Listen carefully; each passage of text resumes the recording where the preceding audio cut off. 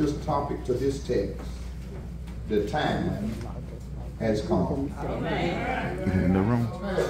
Paul, over some 2,000 years ago, What do you want me to celebrate? said there's a time coming where church won't seem like church. And I just want to tell us this day, as we install the elders, that time has come. Y'all pray with me, and I'll try not to hold you over 15 minutes. All right. Amen. Amen.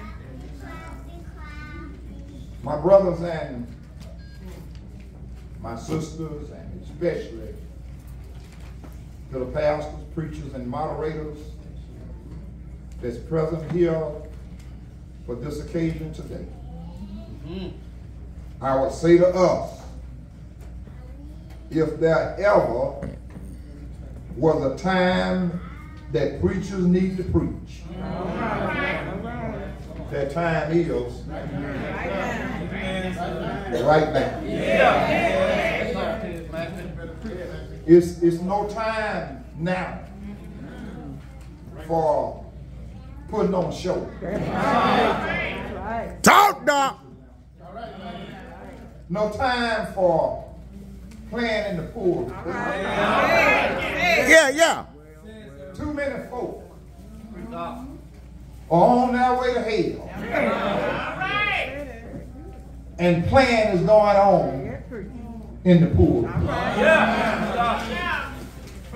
I don't stand on Sunday morning. I do not study a week long. And then sit down on Thursday and Friday and Saturday night. And start putting a message together to stand in the pulpit at New Mount Sellers. Yes, sir. And entertain folks. I've learned a long time ago about preaching sermons that make folks feel good when you're not living good.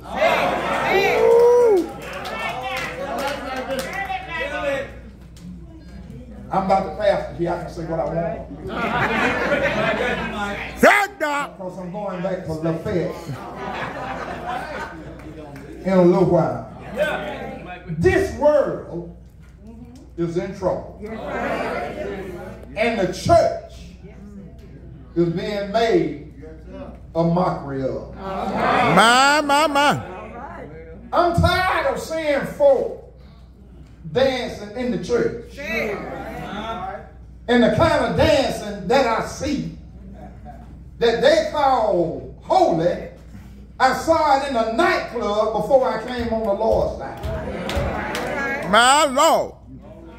The reason that if we ever needed to preach, the time now is because when you look at what's going on in the world, there's some preaching need to be done.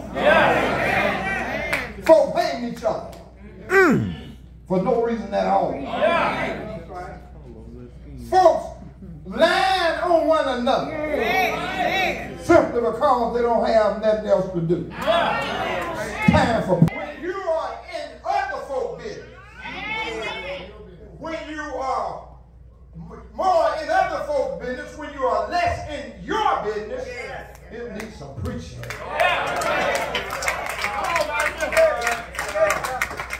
When you're in somebody else's home trying to straighten out your house is tore down.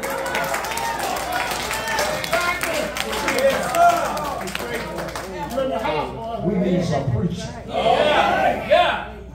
My brothers and my sisters, when I look at the world and look at all that's going on, it bothers me greatly. But what really bothers me is when I look in the church and see what's going on in God's house. We are doing stuff in all of these churches that I know God looked down from on high and just shake his head. My Lord. We can't talk any kind of way in God's church.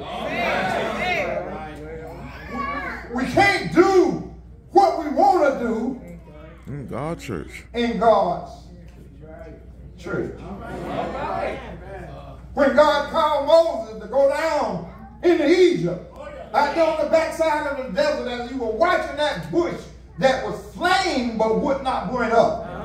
Talk, Magby. Moses got close to it where God could talk to him, because sometimes God can't talk to us in the place, the station where we are. And he had to get our attention some kind of way to move us. When he got Moses' attention, he told Moses to pull your shoes off, because the ground that you're standing on is holy ground. And I came down to Mount Hillard to tell somebody you need to pull your shoes off, because the ground that you're standing on is holy ground. And I'm not talking about that size 11 or size 8 that you're wearing on your feet, but I'm talking about that nasty attitude that you walk around with.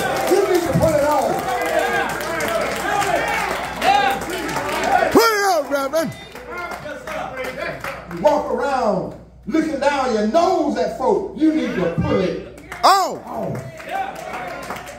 My brothers and my sisters, it bothers me when folk come into church on Sunday morning with a desire to worship and praise God because he's been so good to him. And don't you sit up in here like God ain't been good to you. He's been good to all of us. Folks have a mindset to come in the house to worship God. The time they walk in the house, they got to confront somebody who think that they are doing God a favor by being here. And you don't know whether to speak to them or keep on walking.